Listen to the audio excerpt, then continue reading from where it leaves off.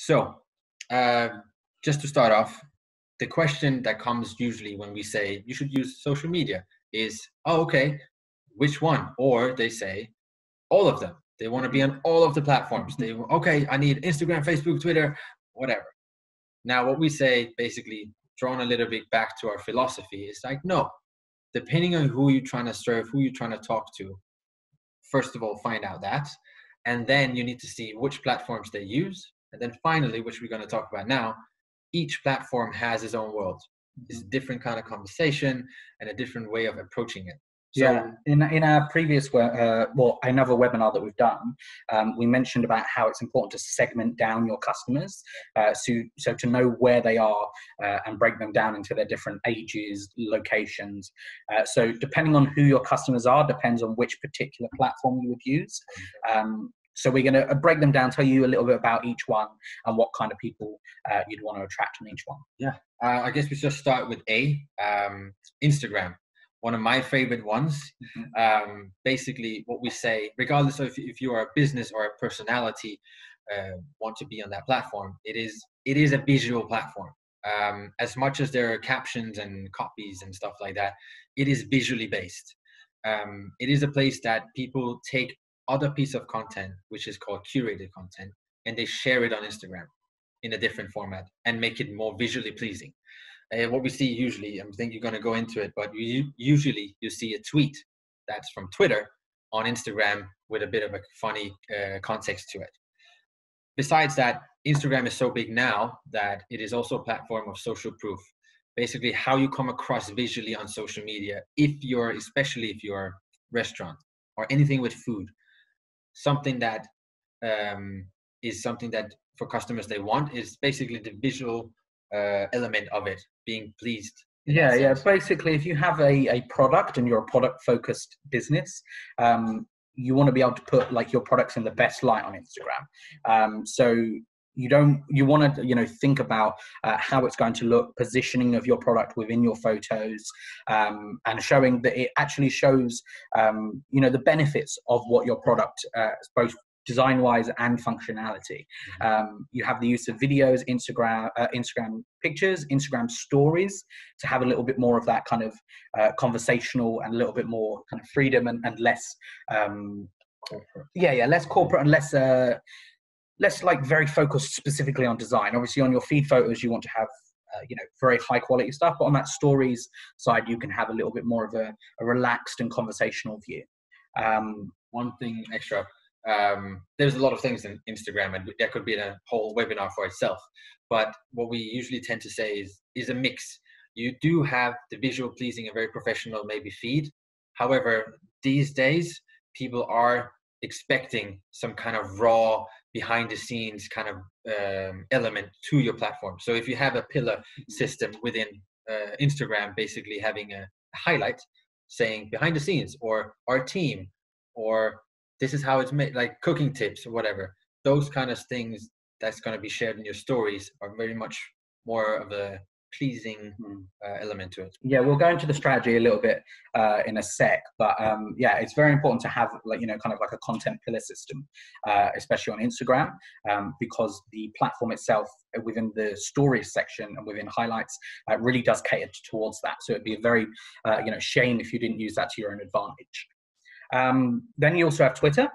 So Twitter is a little bit more conversational. It's only text. It's literally the complete opposite of Instagram. So there are images and videos on Twitter, but what works well there is text-based content. So it's very conversational. It's not very much of a formal tone. But the thing is everyone is there. Every brand, every major celebrity, every person. It doesn't have as much daily, monthly users as some of the other platforms like Instagram and Facebook, but the people that are on there are dedicated people. It also is very much easy to be reactive in a very different sense than Instagram, in the sense that if a trending topic is happening, Twitter is where it will break first. It is where those conversations will happen, and it is where those conversations will be much more vibrant. Based on their trending systems, they have a trending page, and those are kind of tailored to the audience and to the customer that's reading those things. they will be able to get tailored trending topics. And if you can jump in on those conversations, you can have a very high chance of reaching those people and having a little bit of that viral aspect. So there's that virability aspect, an opportunity that you can take advantage of. Just like Instagram, Twitter is a great way to have that social proof, because you can have a thing called a pinned tweet. So this will be the first thing they see when they go to your profile, and you can kind of sum up all of the key things about what is best within your company. So it's a great way for anyone that does see you in that kind of reactive trending topics. They can click through, see what you're about, and instantly know what it is you do, what's your USP, and how you help your customers. So that's a really good thing about Twitter. For sure. Another one, it is Facebook. It's funny with Facebook because everyone think it's too old, and people find it irrelevant when we talk to someone. However, one thing that is very important to know is that Facebook is the core driver within social media. Not just because people are on social media on Facebook. Basically, the Facebook system, the way it interacts with Instagram and every other social media platform, is key. So it's very information driven. Usually the profiles a company have on Facebook is basically just to prove that we are real. We know what we talk about, and you can share us with the relevant people. Besides that, I think we need to be careful of saying that Facebook is not being used anymore. It is still being used, and you share blogs and more text driven content. However, with video content on Facebook, it's still working. Facebook Live is just as important as Instagram Live. And right now, actually, I don't know by the time this is out, they're trying to merge it. So basically that you can live stream on Instagram and Facebook at the same time. That's a new feature that they're coming up with.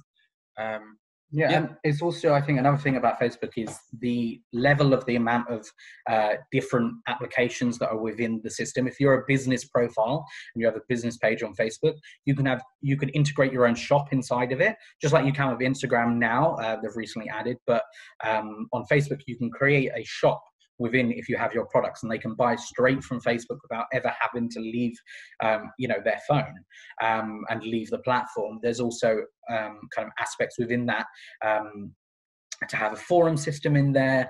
You can have ratings, and Facebook ratings matter just as much as Google ratings or TechAdvisor or TechCrunch or Trustpilot or any of these things.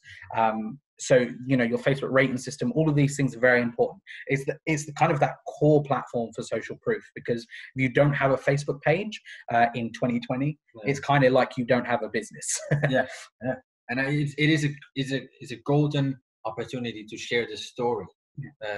Use the about section in a creative way, and share. If you have a video of your company, put it in there, because people are going to look as a sort of a checkup before they purchase anything. And just really quick, I forgot to mention that Facebook has a section, business manager section, which is super key, and we're going to go into it later, but just a quick note in. One that kind of gets a little bit undervalued is Pinterest. So Pinterest is very useful if you have either a product side. Is very useful because you can, just like Instagram, is very visual, and you can show off your products, and you can kind of make lists and like kind of, for example, let's say you work in you have a product that works well within indoor decorating. So maybe you have, a poster or you have something that would go in the house. You can set it up, images of your product within household kind of indoor decorating, indoor design folders and what are called pins.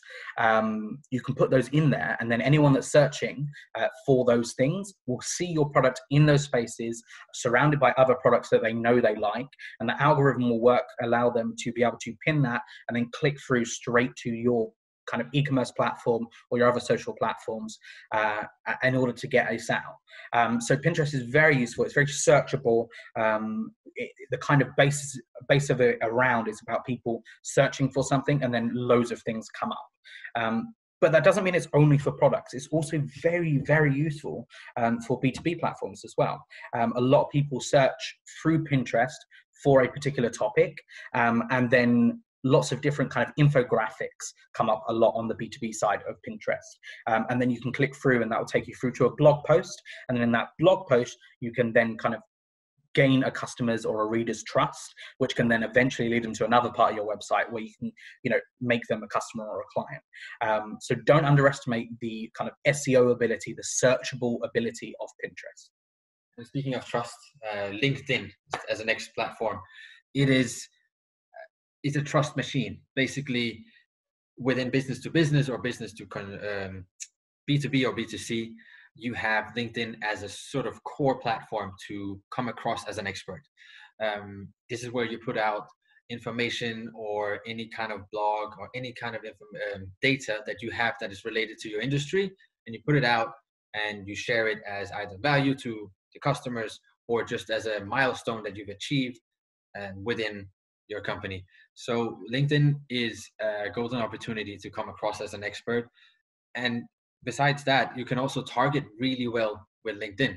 So if you're a business to business and you want to get in hold or in contact with the directors of a certain industry, you can specifically target those people through LinkedIn and come across in the right way.